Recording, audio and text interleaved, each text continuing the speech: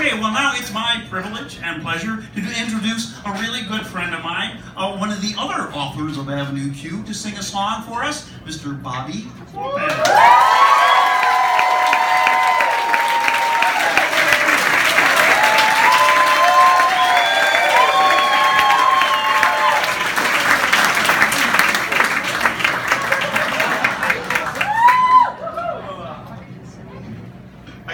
This show, if you're a creator of Avenue Q, this is the show to see.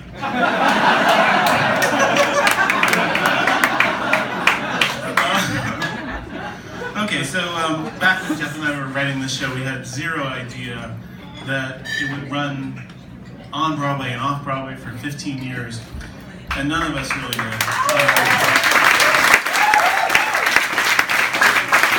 There was one thing we could all agree on, it was that this song I'm about to sing wouldn't. And you'll find out why in a moment.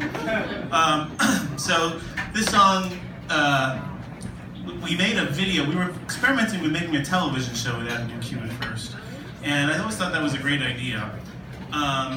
This song was meant to be sort of a video, and Jeff and I shot this video with the help of some friends. And it never really worked when we did it on stage, which is why I'm going to try it tonight. So what I'll do is try and describe the video as it was made, because I could probably have played it, but that would have been too easy. So it started with a bunch of people going to work and a voiceover that said, "Wow, look at all the people. It's amazing.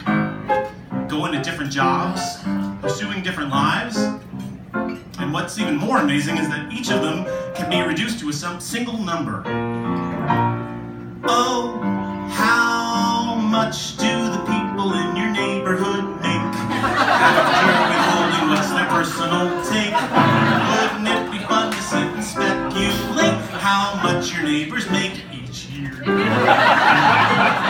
Outside of every deli by the flowers, there's a worker who just stands there for hours. He has to watch the store all day, so the merchandise will walk away.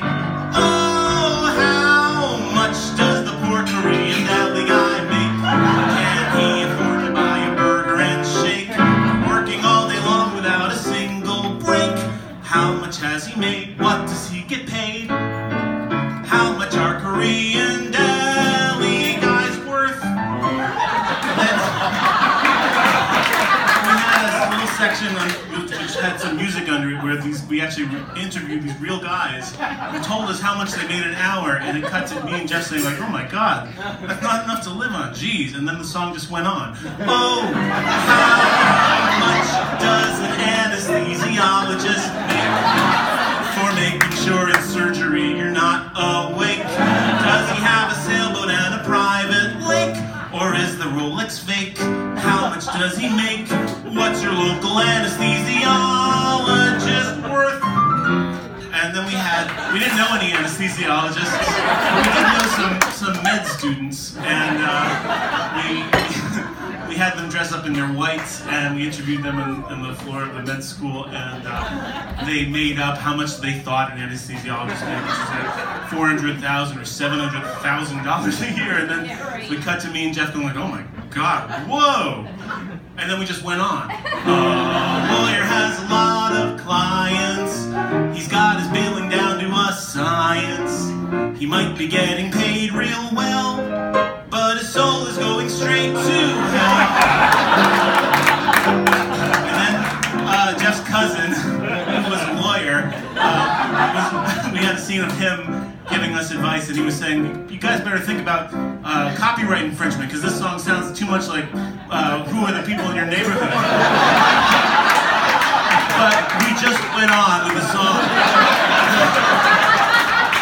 Whether you're a doctor or an actor waiting tables, or just another intern printing out a sheet of labels, whether you're a teacher or a landlord on the take, everyone will judge you by how much you make.